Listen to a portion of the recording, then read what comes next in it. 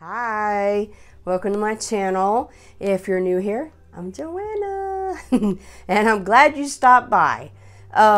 Today I have going on, you never know with me what I'm doing, but I'm going to show you some tips and some tricks, and some organization things to help you in your craft room. Let's get to it, shall we? I'm done jabbering. All right, so first things, my craft table.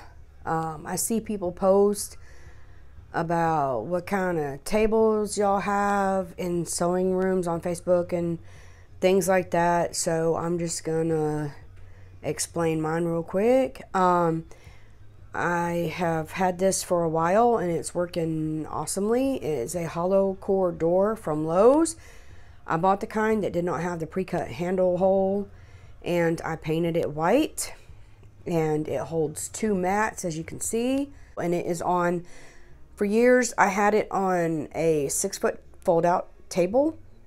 And you want your sewing, your cutting table about waist high. I used bed risers underneath of my table, so that way it was right height for me.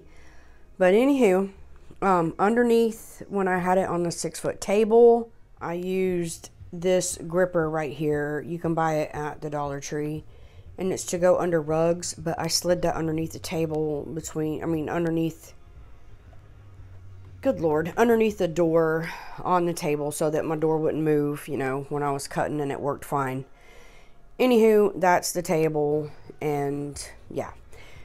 On this, I was able to screw in, my fabric scissors are like way different than my other scissors. Nothing touches my fabric scissors but fabric. If you're a sewer or a seamstress, you know that is a rule. So those are here, and they are hung up by screws on these racks that I get from the Dollar Tree in the mechanics section. And this one was just a little bit too long, so my hubby cut the ends off for me so I could put that one in there. It holds my rotary cutter. I put a string on it, and there's my trash. Ain't it lovely?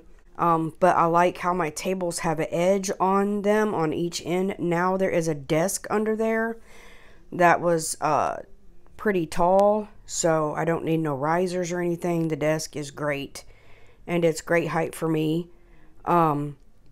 But anyways, the edges of the tables allow me to put the stool and my trash there, and then some other storage on the other end. One tip when you're sewing is they have these little fancy plastic clips that you can use. I buy these from Hobby Lobby when they go on sale, and that's what I use to clip my fabric and patterns and whatnot. And I put it in a magnetic dish from Harbor Freight. I love these things. But anyway, they're in there so they don't go nowhere, and I use them and then I just flick them back in it. This I just made in a previous video. These are made with steel wool, and they sharpen my pens. I have a tutorial in a video I posted earlier. It's in my playlist. These are my pens. I keep them separated. These are for patterns. And then I have a place for my my pins where I string elastic, and this jar will hold things that usually get lost, like my seam rippers, and these are the best seam rippers ever, and my snippers and various things. So those are real handy to have in your room. While I'm up here, I'll also tell you a tip. If you're making pillows and stuffing projects and things like that, use a pillow to stuff your pillows. These Walmart pillows are way cheaper than polyfill, and you can get the cheap pillows for like $3 and something at Walmart, and you get more bang for your buck when it comes to the polyfill. Another thing I like to have in my craft room is this caddy. I got it at Hobby Lobby. You can get them at craft stores anywhere. I use command hooks to store scissors that are different. It has drawers in the bottom. I used toilet paper holders. I painted these because they stuck up. So this is to separate my stuff back here I buy these at my local building supply stores, Lowe's, anywhere I have them. They're just big, heavy washers, and I use these as pattern weights. Some people have decorated them and whatnot. You know, I just don't care. I know what they're for. I have a magnet. It actually was glued on here, but it came off. But there's something in here, and it still sticks to that little magnet. So that holds that on there. There's my little, you know, for my chalks. I have more toilet paper holders. Y'all don't throw stuff away. They come in handy. These are good to have. They're Frixion pins. You can order them on Amazon. I think I got these at Walmart. But they go away with heat. You can actually erase it with this little doodad right here. But I use those a lot when I am doing sublimation and have to mark things. They work better than the pens. And another toilet paper holder. So anyways, this caddy just has toilet paper holders all in it. And these are very handy for your room. They're nice to have. I love to collect vintage sewing machines. My husband's got me kind of spoiled with them.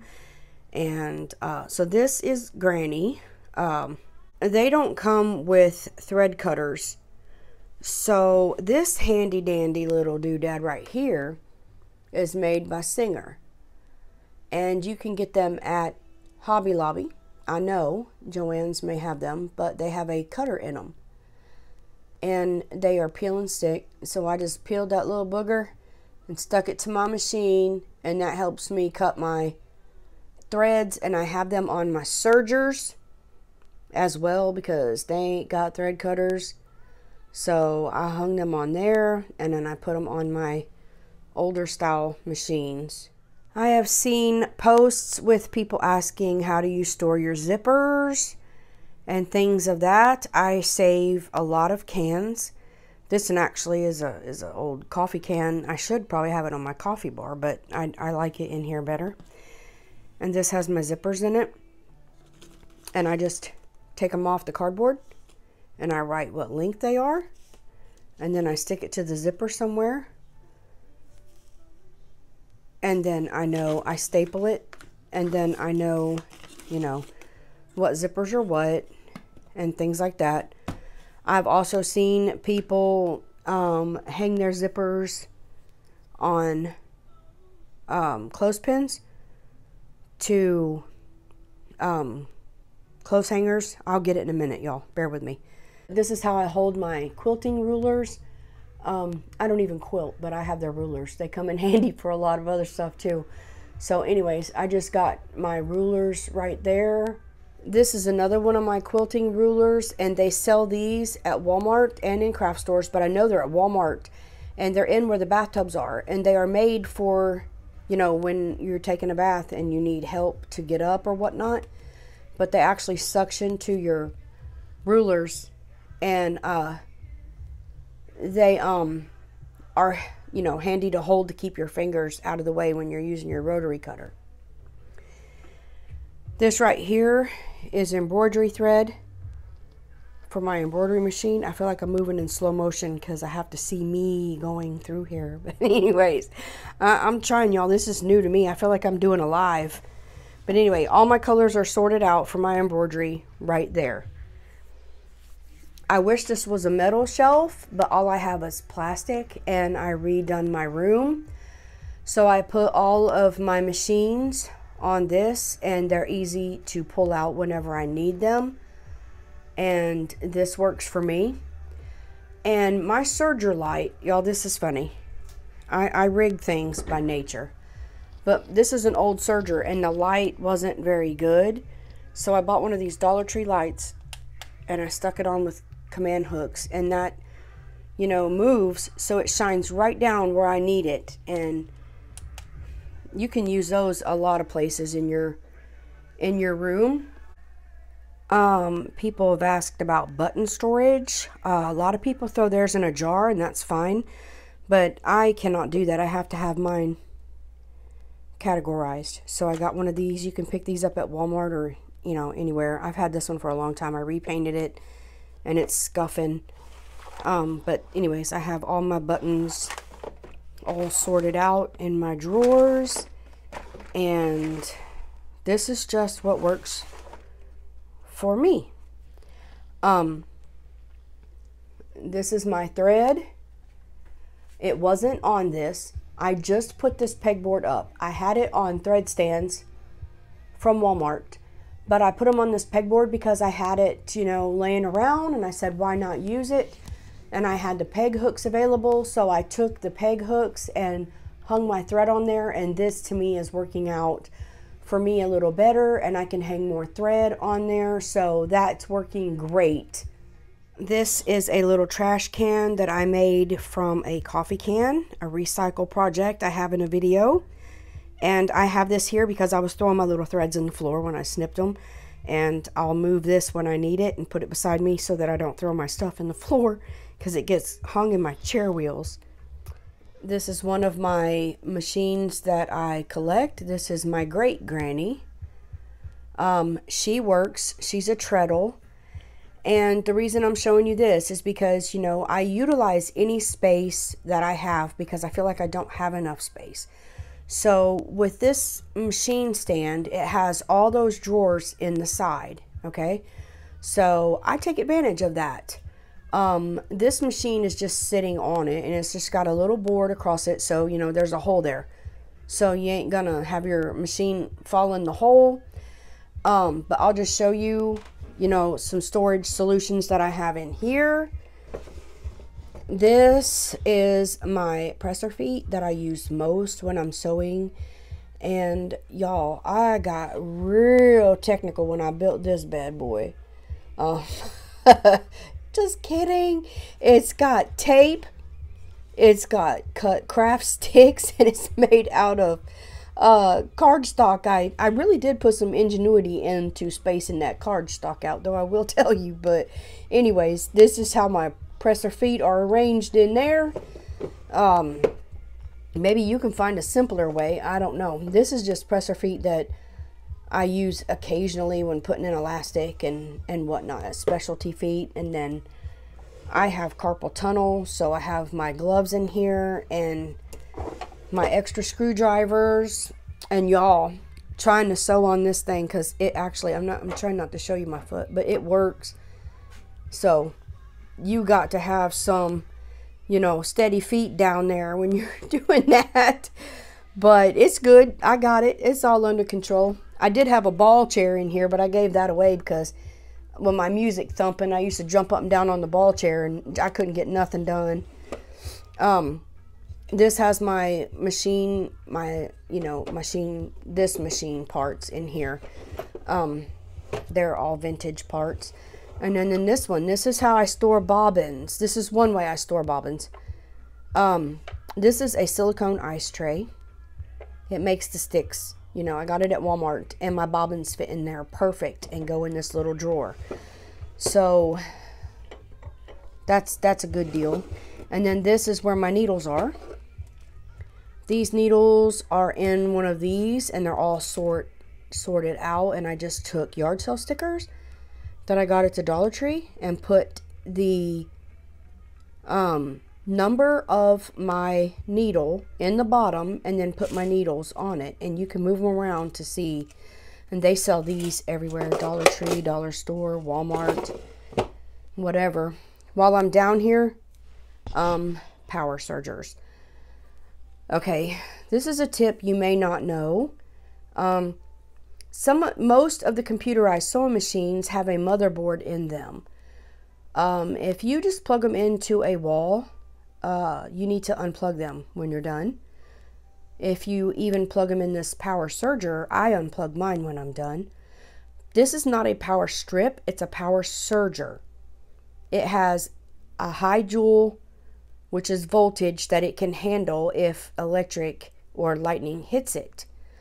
And it will save your machines. So it's better to pay the extra money to get a surge protector rather than a power strip, because it'll save you money in the long run with your machine. These are excellent bobbin holders as well. You can buy them, I think, on Amazon. You can find them online. You can find them at a place called Wawak, WAWAK.com. But the only thing with these bobbins is they only hold the metal ones. Otherwise, you know, they're good bobbin holders if you use metal bobbins. I don't all the time, so I put that up. And then I've also got just a regular tray that's plastic. It holds them, it just wouldn't fit in my drawer. Another thing I do is I put command hooks. You can get these at the Dollar Tree. The ones with the clear backing they stick a whole lot better. But I just hang my snippers, so I always have them handy. This is a handy little tool. You can buy this at Amazon or Joann's. But this right here, a needle fits right down in there. I would show you, but I only have one hand. This other end is a needle threader. Needle threader, thread threader, whatever you want to call it. And then this is a hook. When you thread it, you pull your thread through so that you don't pull all your thread out. This is held on. I use these Pin Pal pin grips, and they have adhesive backs. You just peel it off and stick it down. Make sure you clean it with alcohol, help it stick better. To hold my rotary blades and other blades, I have one of these boxes from Harbor Freight. Not Harbor Freight, good Lord. I never know where I'm going. I think I saw blades in there from Harbor Freight. That's a tip too. But anyways, Dollar Tree. I'll get my thoughts together in a minute, y'all. I got this at the Dollar Tree, and it holds my blades. Now the tip about the blades, rotary cutters. Now they got these at Harbor Freight, and they are way cheaper than buying blades at a store. They're carpet blades, but you know, they fit in a rotary 45mm rotary cutter, and they work awesome. So that's just stored in one of my drawers, and I'll show you that in a minute. Another tip I have for any sewer, if you do not know, when you do your thread, you are to clip it at the top, okay? And then go down to your needle and pull your thread that way. Because when you pull it backwards, your tension on your machines are made to go down. When you pull it backwards, you're going against your tension. So it can sometimes mess up the tension of your sewing machine. So it's best to pull them out this way, not back up that way. I also have this little thing back here that I made. I save machine parts, and somebody gave me an old serger that didn't work anymore. I tried to fix it, but I couldn't. So I took this off. I said, well, if I can't fix it, I'm going to use it somehow. So I took this off, and this and that is one piece that came off the serger. I fixed it with E6000 to a board down here that I had previously screwed dowel rods into. And then it goes down here to a board, and then I have golf tees glued down, and that's what my thread sits on. It has these big cones right now because I got them on sale, and it was actually a lot cheaper to buy it that way. This is my ironing station. Anytime I can, you can get a dresser in your craft room, they are handy. They have all the drawers to store stuff in. This one has patterns in it. And then you saw the other one just has storage for my rotary blades and all that junk. But this actually holds my board that needs a new cover desperately, apparently. But anyways, I got this. This is on a piece of plywood. and I covered it with aluminum foil, heavy-duty aluminum foil, because when you use steam on your iron, the steam won't penetrate through the foil and mess up your board that's underneath. And all I did was stretch this and put staples, staple gun, and put staples in it and stretched it over it. But you get this at Joann's is where I got mine. And then, like I said, my patterns are all stored in my drawers. And this may not be a tip, but just a personal preference. I have owned, you know, I've been doing this for years, and I've owned a lot of irons, sorry to say. I have had Rowentas. No offense to them. They were good irons while they lasted, but they did not last. I've had this one for about 3 or 4 years now, maybe more. I have no sense of time sometimes. But anyway, I can't pronounce that, but that's the name. But this is an excellent iron, in my opinion. I bought it off Amazon. I will try to put a link to it in my description box for you. But these are very, very good irons. I'm going to move up here. Shower caddy from the Dollar Tree. And it holds my water from my iron. By the way, the iron takes tap water, which is straight from your sink. That's what it's designed for. And that's what it takes. But anyways, my lint rollers, my water bottle was on there, but I hung it on a peg hook. My scissor snippers. And then I have another pegboard. Like I said, I already had pegboard, and I love pegboards, y'all. They're very handy. I got my rulers on there, my tape. Okay, I'm going to explain some things on this pegboard. This is a miter saw, and they have holes in them. You probably can't see it, no. I stuck a dowel rod that fit exactly, and I hammered it in that hole. And your saw will have a hole on it, and it holds to it, and then you can hang it by the handle for easy storage. Pat on the back for me. Just kidding.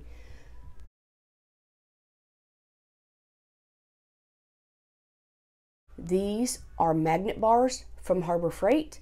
They have holes on the end for you to screw them into your wall or whatever. They hang over peg hooks too. And then I have 2 of those, and I must say they're one of my favorite things in my room. I love them. Pardon my junk up here. This toolbox came from Harbor Freight. It's a US General. They go on sale from time to time, and this holds some stuff, y'all. Seriously. I had my heat press on it at one time, but it was just, I think I'm shrinking, to be honest with you, the older I get. And it was too tall for me, and I couldn't handle it anymore, so I put it on something different.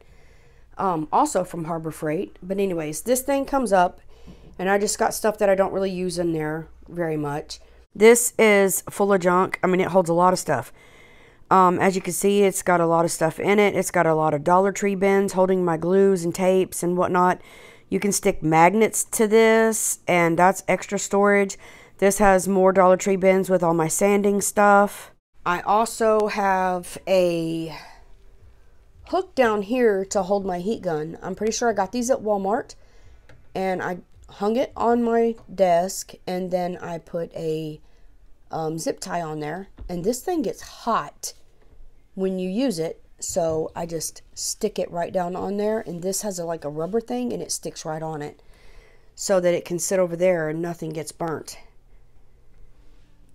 I have a glass top, if you can find one. These are wonderful. I can put my mat under there. I can see through it to see my measurements on my mat. I paint on this. I glue on this. And when I'm done, I just take a scraper right here that I got at Walmart and just scrape it all off. It all scrapes off. And if you don't have one of these, you definitely need one. I'll try to also link one in my Amazon. But they just, you know, it's your Ladybug vac. I've showed it several times, and it sucks up all kinds of stuff. And it's a powerful little vacuum, to say the least. You can buy these. Sorry for my You can buy these at thrift stores a lot of times. That's where I got mine. They're cup, cup storage for coffee cups and whatnot in your kitchen. Well, I spray painted mine with Rust-Oleum 2X paint. And I hung my scissors and my rotary cutter that's in this station that I cut God knows what with these. They're over here away from my other scissors. And this is, I like this.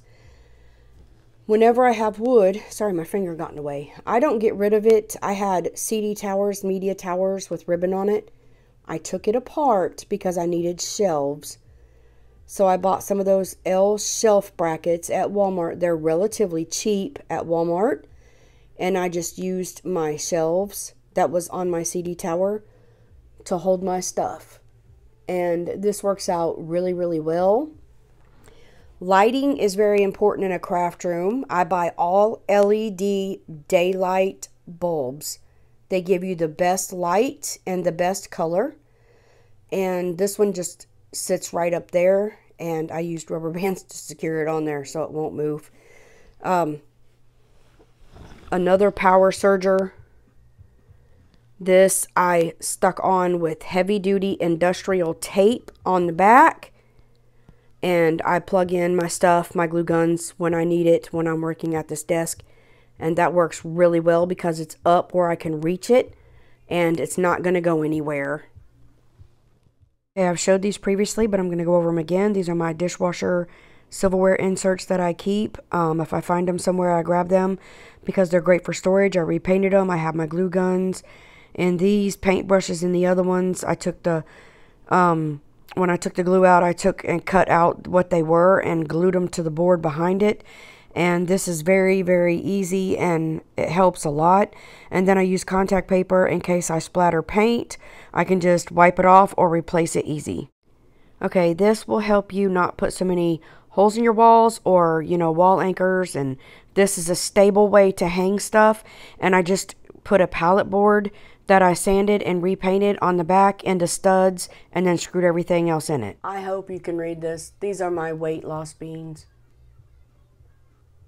My friend gave me those. She thought it was funny. She knows my sense of humor. This is one of the media towers, and I use it for paint storage. And this works out great. I bought these at Walmart. I don't know if they still have them, but you can find things like that. Sorry about my crud on my table over there. But anyways, I got all my paint sorted out, and right there is drawers from one of the existing ones that I can use as shelves if I want to, or just wood, in general or whatever. Anytime I can, I use under the desk or under the table storage by using Walmart storage bins. It's a very cheap, cost-effective route to go, and you can hold a lot of stuff in these.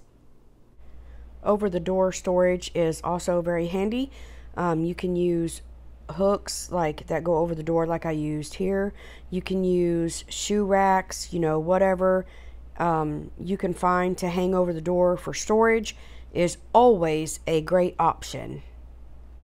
This is my ribbon storage. I had done this idea along a whole wall when I first got into making hair bows, and I put this on Pinterest, and it has went all over creation by now. Of course, I liked it, so I just done it again for this little bit of ribbon that I have here. This is my vinyl. People organize vinyl differently. I organize mine this way. This is the best way that I have found. It keeps my vinyl from getting dusty. So I labeled the bins with, I labeled my vinyl with my vinyl. And that is, something that just works perfect for me.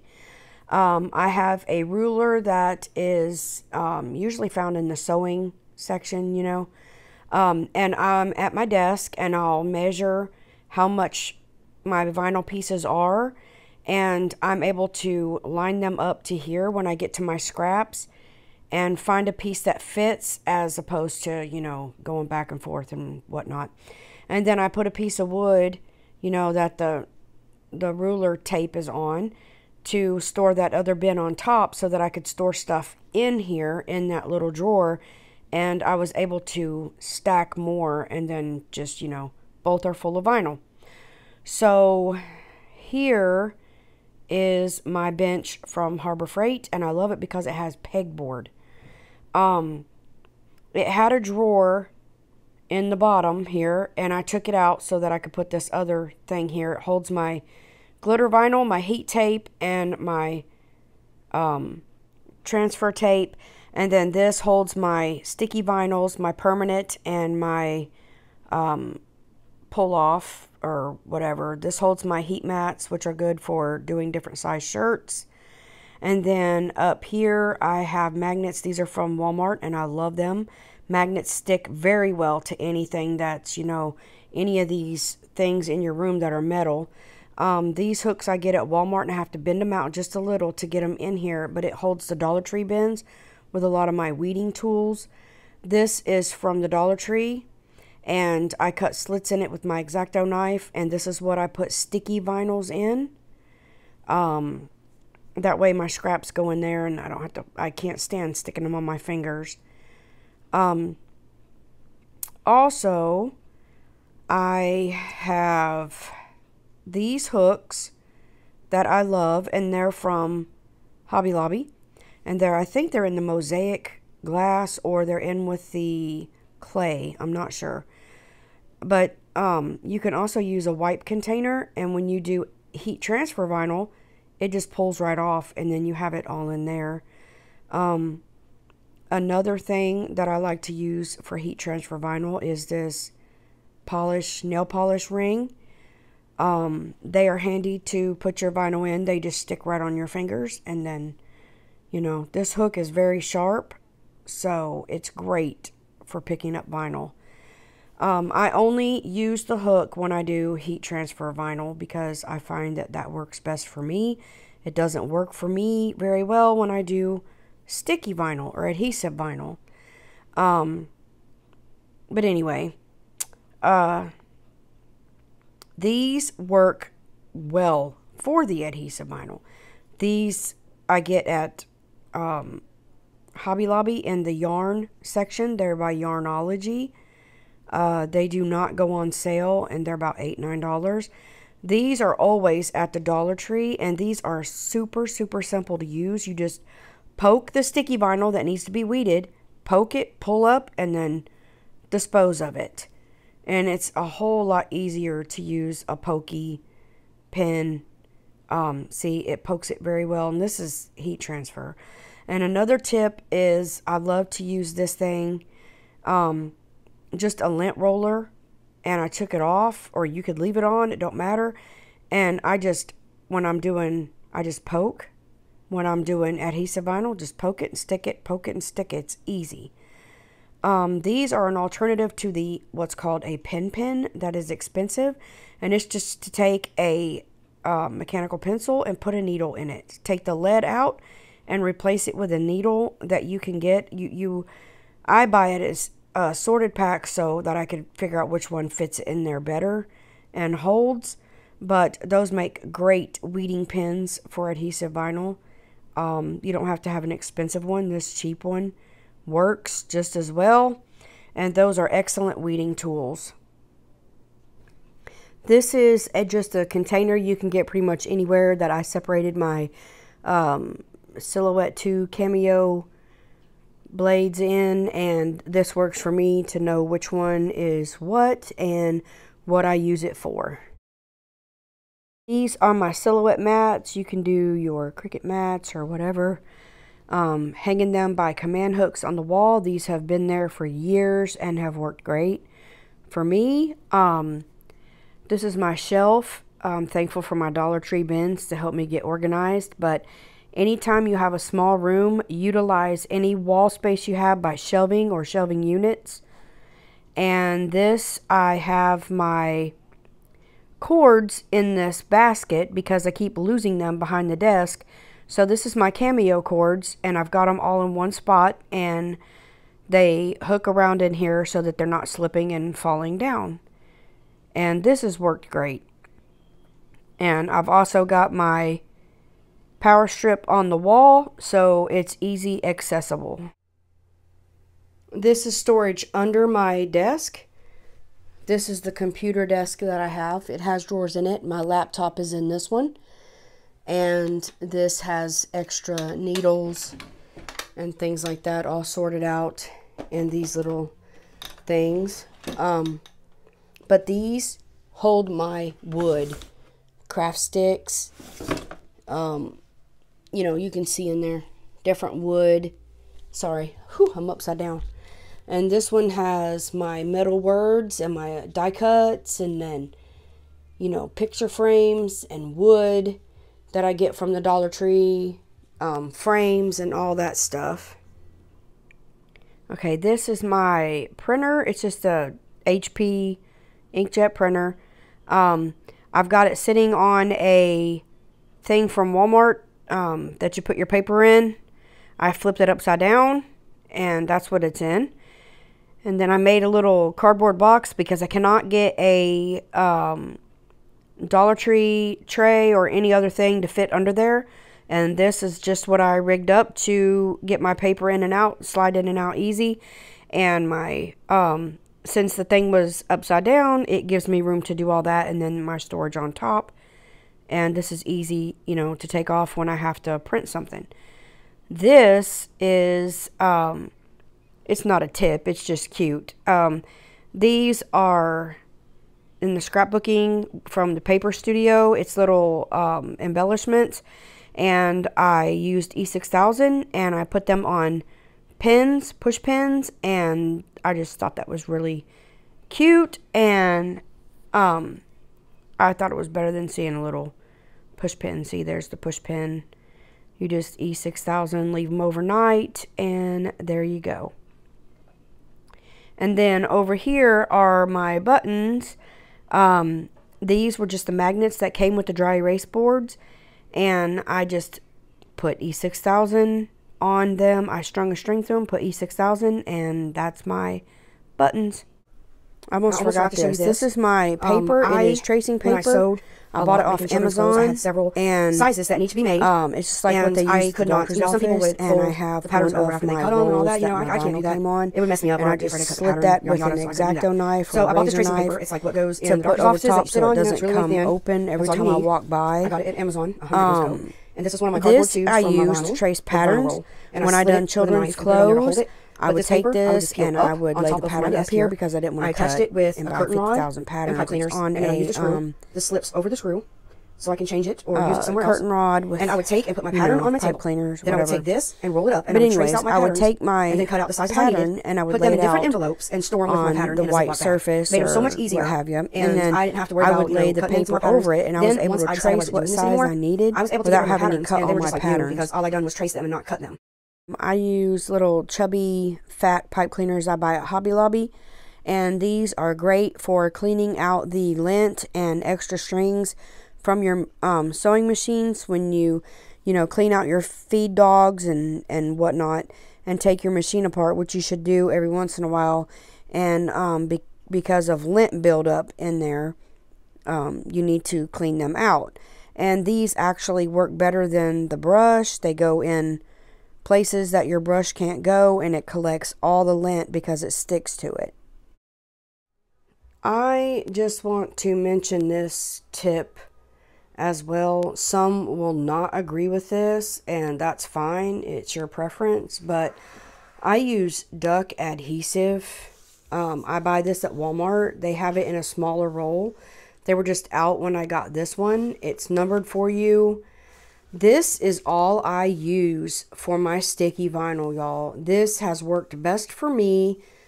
Through the years, I have not had a problem using this. I use Oracle vinyl most of the time. This works with Cricut vinyl and everything. And this is way cheaper, and it works just as good. I have tried the contact paper from the Dollar Tree. Cannot get it to work for me. The duck, usually 100%. And when I do sublimation, I need blowout paper. You can buy rolls. It's cheaper at Sam's to buy rolls of butcher paper for your blowout paper. And what blowout paper is when y'all put your sublimation on your t-shirts, the ink goes down into the fibers. Well, it can soak down into the fibers and come out on the back of your shirt if you ain't got nothing in between. This paper is thick, and you put this in between your shirt so that it doesn't bleed through to the back. This is a good tip too. Get magnets, strong magnets, and put your, I don't know what this is called, but you know what I'm talking about. To put this over your machine so that you don't never have to put it down or forget that you have to put it down. It's already attached. And this is a cover that I bought to go on it. It's hard to get on. But anyways, when you do sublimation, you don't use these, but you have to have paper. So when I'm doing the designs, this is 12 inches. I don't usually do designs over 12 inches wide. So if I do, then I just turn it and use 2. But I use the parchment paper from the Dollar Tree, and I can pull out however much I want and cut it off, and this works amazing to put on top. So you need paper inside your shirt and paper on top of your shirt. This is the paper for on top of your shirt. And what this paper does is collects any moisture through your sublimation. Okay, this is not in my craft room, but I've seen people asking on Facebook how to store florals, and this is how I store mine. It is on my door and what's supposed to be our pantry, but my husband says I'm taking over the whole stinking house. But anyway, off that topic, this is hung on plastic bins from the Dollar Tree. These right here, and I just stuck command hooks in the corners and hung it, you know, just stuck it to the door. And then I poke my florals down in these holes. And people have said that they don't work well for them. But, honey, you poke them in hard enough and they're going to stay, okay? You also have to have the right angle, but I don't have a problem getting them in there and staying. That's how they're in there. But anyway, you do want to put them on a wall or a door that you don't care about, or mount it on a piece of wood and then put it on your door or your wall or something like that, because it will scratch the back. Okay, this is kind of funny, but you're at my kitchen sink. I've talked to you about how I clean out my brushes, and this is a brush that I have had Waverly wax on, and it's been there for quite some time. I soaked it even in dish soap and water last night, and it didn't come out, but you just put a little soap on your brush, rub back and forth. This does not tear up your bristles.